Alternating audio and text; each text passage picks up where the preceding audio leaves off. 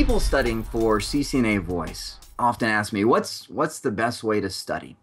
What's the best material? How do I best prepare for this? Not only for the exam, but for the real world. How do I make sure I'm successful? And I would say, and I know this is going to sound cheesy, but build this in your house. You could have calling from your bedroom to your office to your kitchen, and you could have a couple IP phones and call between each one of those. They go, okay, well, why would I do that? And I say, well, because it's pretty neat. Not only to be able to do that and have calling within your house, but it's not too hard to transfer those skills to the real world. Instead of your kitchen, it's cubicle A or office A. Instead of your bedroom, that's the conference room. So the same skills that you can build within your house, you can build in the real world. And then the neat thing is you can start grabbing some of the technology that you use to even save yourself money at home. For example, I wish I could take this little webcam right here and I could turn it this way. I'm not going to, because I spent so much time getting it just right that if I breathe on it, it won't make sense anymore. But if you look over there, I actually have a whole voice over IP setup. I converted my house about 6 months ago or so. About when I started the update of this book, I thought this would be fun. I converted it all to use SIP trunks. So what I do is I actually pay $1 a month for each phone number that I have at my house. And then I pay, I think it's like an eighth of a cent a minute for the actual calls that I make.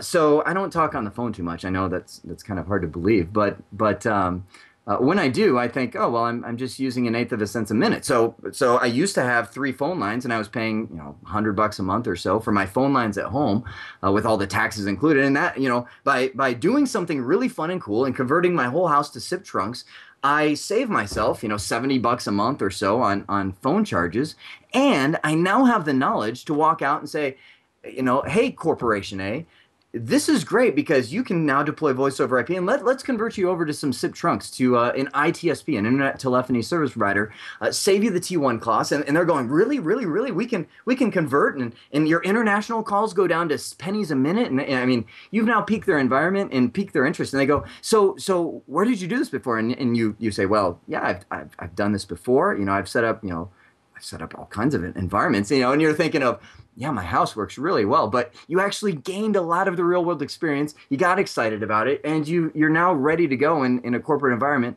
and you really got a cool home setup. So my best advice to people studying, and if you've heard some of my training before, you know this is my #1 recommendation, is build it in your home. Build it in your own little lab environment and make it work. Now, let me say there's a difference between doing it in your home, and last thing I'll say, I know I talk too long, but last thing I'll say, there's a big difference between building this in your home and building it in a lab. Here's what I mean. It's pretty neat to have a stack of routers that you set up and a stack of switches, and you're going, oh, okay, click, type in some commands. Oh, look, it's working.